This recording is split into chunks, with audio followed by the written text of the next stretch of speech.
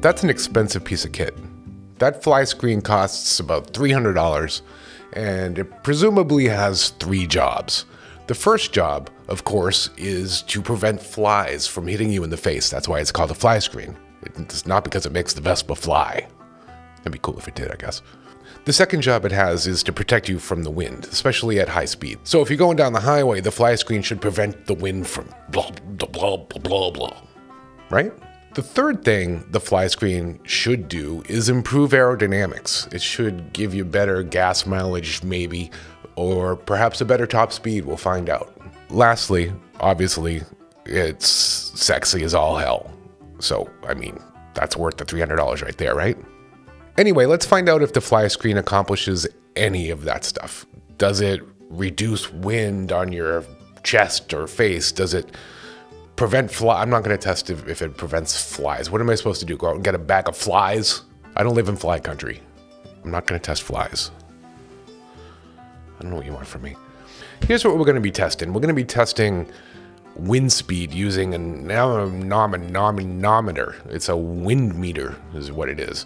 I'm going to attach it to my helmet, and we're going to go and we're going to see what the wind speed is as we're driving down the road. Second thing we're going to test is sound levels. So we're going to take a microphone and stick it in my helmet, and we're going to plug it into my iPhone, and we're going to put a decibel meter up on the iPhone, and we're going to see if there's a difference between driving down the road without the fly screen and driving down the road with the fly screen. Third thing we're going to test is top speed. How fast does this thing go without the fly screen and then with the fly screen? Does it make a difference? Oh, we're going to find out. Lastly, we'll talk about comfort and handling in a subjective sort of way, and we'll say, yeah, it's better, or no, it's just not. We'll find out. Stick around. Number 4 will shock you. I don't know. I think that's what I'm supposed to do to get clicks or something. I don't know. Did you click? Let's start with wind speed. To test wind speed, I took the anemometer, attached it to my head, drove, and the wind came like this. That's what wind does. The instrument that I used is $16 off of Amazon.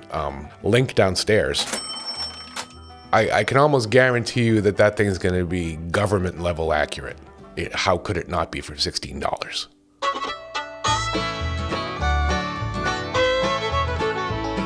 All right, let's get to testing it without the fly screen first. All right, so we're gonna get on this road. As you can see, it's a very safe road. Nothing bad ever happens on this road. All right, 50. 50, there we go. All right, so now we're hovering around 50. I have no idea what the thing says, but hopefully you can see it. I can't, can you? I don't know. All right. Good times. Riveting commentary. And I don't know what more you could ask for. Well, I know what more you could ask for. You could ask for this to be interesting. Let's try this one last time. You ready? 50 miles an hour. 49, but you know. 50 miles an hour. What's it reading? 52, 51, 50. All right, so here's what we know. Going 50 miles an hour down the road, the wind was about 37 miles an hour right about here. When I was going 30 miles an hour down the road, the wind was about 27 miles an hour. So, what does that tell you? I don't know. We'll have to wait until the next round. Okay, now we'll test it with the fly screen. Is it going to make a difference? Oh, we'll find out. Wow, that car's still here. Wonder if it's for sale. I could use a second car. All right, now we're doing the wind test, but this time with the fly screen. And we're gonna try to get up to 55 here and see what we got. I can already tell you, there's 55. I think I can already tell you that it's louder. Like by a lot. It feels like. I mean, we'll test that later, but.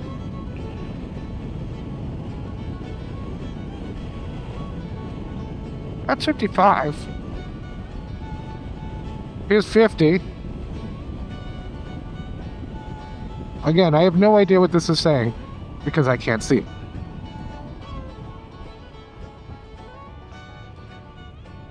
And now we're on a normal road going 30, 35, 33, here's 30, 29, 30-ish. Oh, I gotta tell you, it certainly feels like it's louder. There's definitely less wind on my chest. I should have measured that, and I meant to, but I'm not going to because I'm lazy. But I think we can take it for granted that there is less wind on my chest. There's a sidewalk right there. I have a Bachelor of Science. Do I? Or Bachelor of Arts? I don't know. I forget. I'm either an artist or a scientist. I forget. So, at 50 miles an hour, we're looking at about 46 mile an hour winds right about here. At 30 miles an hour, we're looking at like 28 mile per hour winds right about here. What does this tell me? Well, it's windier with the fly screen. I think it makes sense. The wind is coming, it hits the fly screen, it goes up, and it speeds up because it's got to go over, right? So it's speeding up. The thing is, it's hitting you right about here. It's not like hitting you over here, it's hitting you right here. So it is what it is. It's faster at eye level, say.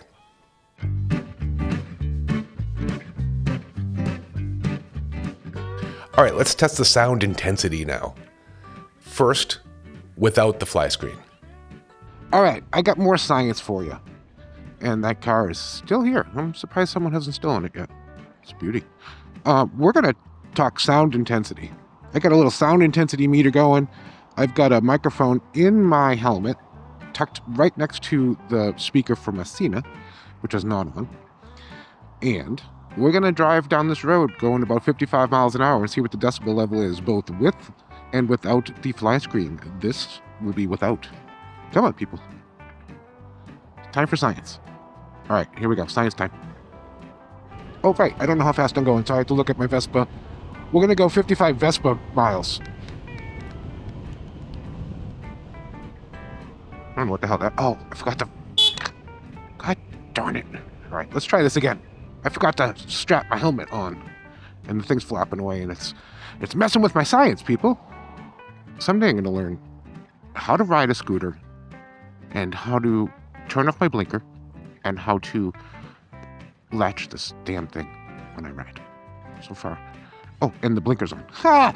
Oh, God, I hate myself. As soon as this car goes, we're doing some science. I'm going to be quiet for once.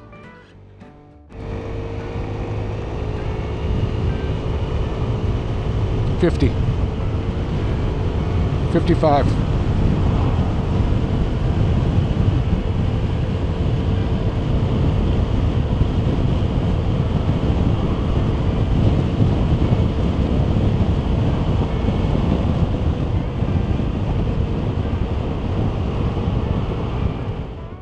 Right? So let's test it with the fly screen now and see what happens. All right, we're almost done with the science portion of this video. And looks like that car's still here, so got that going for us. This is going to be sound intensity with the fly screen on. I don't care what science says. I feel like it's louder with the fly screen than without. But, you know, I'm not a doctor, so. Yeah, no, you need that. Douche. All right, here comes some science. All right, let's get this pig up to 55 and see what we got. All right, well, that didn't take long. 55. I don't know, I don't remember what the other sound intensity said it was. That's, you know, 55 Vespa miles right there. Yeah, okay. Maybe there's not a whole lot of difference at this speed. Maybe you can tell in the recording of this versus when I didn't have the fly screen on. You tell me. Is this louder than previous, or is this guy going to cut out in front of me and... See, this feels louder to me.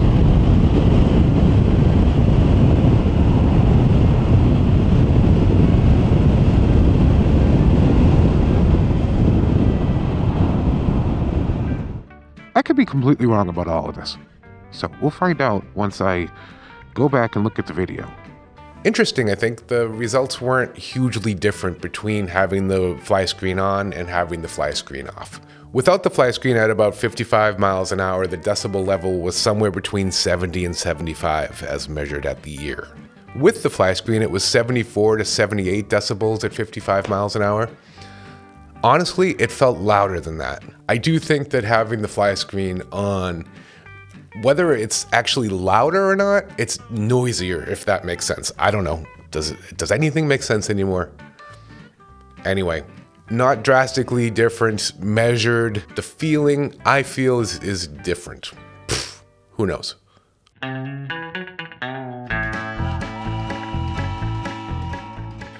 All right, time for the fun one. Let's do the top speed test without the Flyscreen first. Anyway, for the sake of legalities, I'm on a closed circuit road in Ugandistan. And, well, I'm not there yet. I'll be there in a second. So it's perfectly legal and safe. I'm gonna tell you, it feels like maybe it's struggling a little bit to get up to speed. That could just be my imagination. Oh, well, this isn't awesome. Oh, it's taking me like half an hour to get up to speed. I don't think I'm getting much above this. No, 71. 71 is the top speed that I can get without the Flyscreen. That's really strange. I did not expect that. As you saw in previous tests, the last test I did, I got up to 78. That can't really have cut 7 miles per hour off my time, could it? Or is something wrong with my scooter? Well, I guess it's time to find out. Let's go home, let's bolt on the Flyscreen, and do all of this stuff again and see what happens. All right, let's test it with the Flyscreen now and see if it makes a difference. I'm gonna guess we're gonna get to 74, 75. I think there's something going on with my scooter, but I'm not really sure. Because 71 seems really low to me even without the Flyscreen. So I don't know what's going on. Let's find out.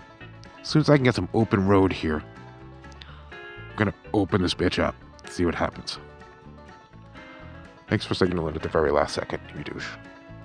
Okay, I've had it with you people.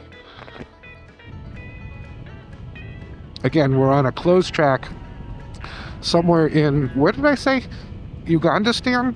I think Ugandistan is where we are. I forget. I'll have to look at my GPS map. There's a nice airport here in Ugandistan. The Ugandistan International Airport is right over there. So the guy behind me is going to get a little miffed that I'm only going, what, 40, 30, oh, 37. Oh, I just want to speed up a little bit. Okay. I was looking at my Vespa thermometer. Yeah, the thermometer. The Vespa thermometer. That's what I was looking at. It's 45 degrees on the Vespa thermometer, which in reality is 38 degrees. Of course. I don't know what it is at metric. Tuesday? All right. So here we go with the top speed test again. 71, I believe, was our last.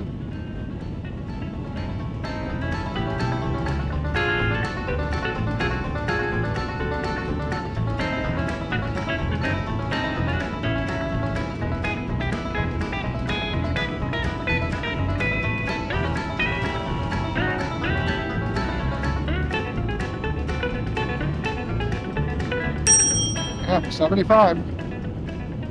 Probably had a little bit more than that. So,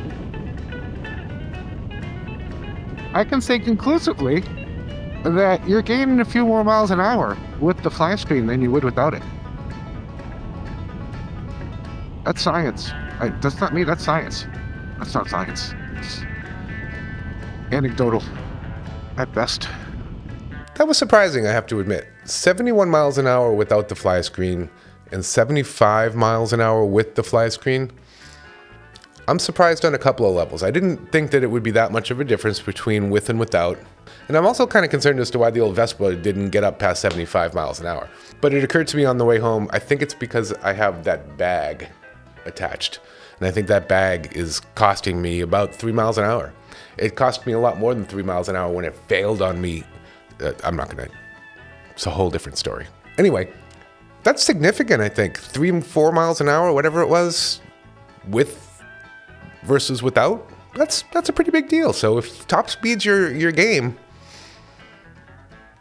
I'm saying Flyscreen.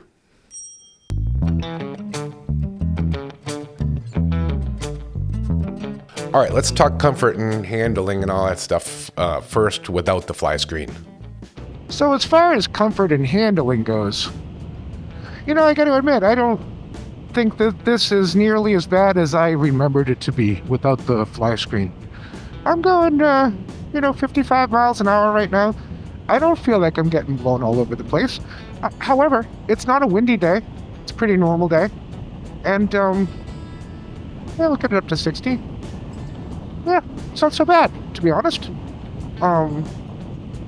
It's not excessively noisy in the helmet. In fact, I really do think this is going to turn out to be less noisy than it is with the Flyscreen. That's my hunch. But we'll see. Let's put it this way. I could live without the Flyscreen as far as handling and road comfort goes for my uses. If I'm going on a long tour, if I'm going to be on the highway for, an hour or two at a time, yeah, I probably want that Flyscreen and some earplugs. And I've got a whole nother video on earplugs coming up because I've been doing some testing. And I gotta say, earplugs might be life-changing. They were on the motorcycle for a little bit when I tried them the other day. We're gonna try them on the old scooter here, and we're gonna see what happens. All right, let's take a look at comfort and handling with the Flyscreen. Now, can you tell that this is louder? I mean, there's nothing here and there's a lot here, is all I'm saying. Anyway, as far as comfort, I guess it comes down to what you prefer. Because right now, like I said, I'm getting very little wind on my chest, but I feel like I'm getting a bunch on my helmet. And what this indicates to me is one of two things. I got a big old head, or maybe I just need a taller Flyscreen. Maybe I need a windscreen, right? I mean, I know that's the obvious answer. I don't want a windscreen because I think it makes the scooter look goofy. Yeah, I don't really care about looks. I mean, look at me. Obviously, I don't care about looks. But I'm just saying, I have to look at it, and I like the way this looks. So, as of right now, here's where I'm coming from. I'm saying that, yeah, I think it makes a difference at speed. Although it's more wind on your face, it's less on your chest. And since your chest is a bigger center of mass, at least mine is, that makes a difference. You don't want to be fighting against all that wind. So now all of your helmet's fighting against the wind. Probably a little more than it would without the windscreen, but I think in the end, this is a better deal. I can honestly say it's louder. I don't know what the tests are going to prove. My non-scientific data says it's definitely louder. Whatever. Your decibel level may vary. Anecdotally, I'll tell you, when I first got the Vespa, I felt like I was being blown all over the place. And then I put the Flyscreen on, and I felt a whole lot better about my life. But that also could have just been that I was getting more used to riding the scooter. Who knows? Today, when I did my riding around, it didn't feel drastic to me. It didn't feel like a drastic change putting the Flyscreen back on. There were parts of me that kind of enjoy it without. Then there were parts of me when I'm at speed, yeah, I don't need all that wind on my chest, so it's kind of nice to have it blow up. The problem is it blows right into your helmet, and after a while, that can get a little stressful on your neck, but it is what it is. I wouldn't say that the Flyscreen has any negative impact on handling. If anything, it's positive. Comfort, I guess it depends on you, right? If you don't mind a lot of wind on your chest, then maybe you don't need a Flyscreen. If the wind on your chest is bugging you, get a Flyscreen. Also, again, if you want 4 or 5 extra miles per hour, Flyscreen. So am I gonna keep it on or leave it off? Well, here's the thing. One of the things I learned today, it's really easy to take it off and put it back on. It took like 3 minutes to take it off just because I'm kind of a knob. And then it took about 30 seconds to put it back on. And I don't even have the right tool. I have like a bicycle wrench that I used because I don't have a proper wrench. Pfft. So the answer is, I'm gonna keep it on most of the time probably. I might take it off when I do my motovlogging because I really do think that it's quieter for the microphone without it. Not so much direct wind at the helmet, not so much whatever is going on, turbulence, I'm not really sure, causing noise to bleed into the microphone. I don't know. I'm gonna go back and listen to these videos and see if I can really tell a difference. I haven't actually listened to them at this point outside of just getting the numbers off of the screen. So, you know, let's find out together. You tell me in the comments, because you watched it. I'm not gonna watch this crap, but you watched it. Tell me, do you think it's louder with the Flyscreen or without the Flyscreen when I'm driving down the road talking to you about nonsense? Anyway, that's it. I'll leave a link down below if you want to buy one of these Flyscreens for yourself. And if you enjoyed this video, I would super appreciate you hitting that subscribe button if you haven't already. And if you have, click the like button. We click the like button anyway. Dude, just click stuff. All right, I gotta go. Did you click something?